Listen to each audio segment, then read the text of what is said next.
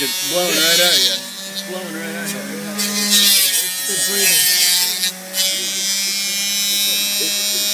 Well, you want to do more, you want to just, I mean, they get the right idea. Yeah.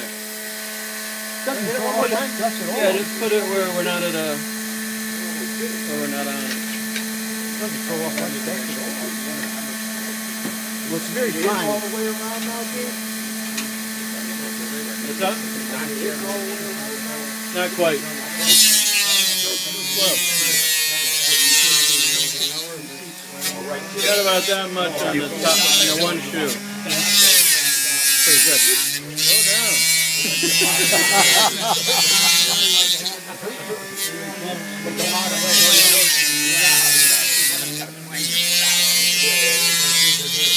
So the goal is to make it perfectly round? Yeah. The jig, we first used this other jig, and we checked the inside dimension of the drum. We get that dimension. You use that and you transfer it onto this jig. You lock it in, and you bring your shoes all the way in.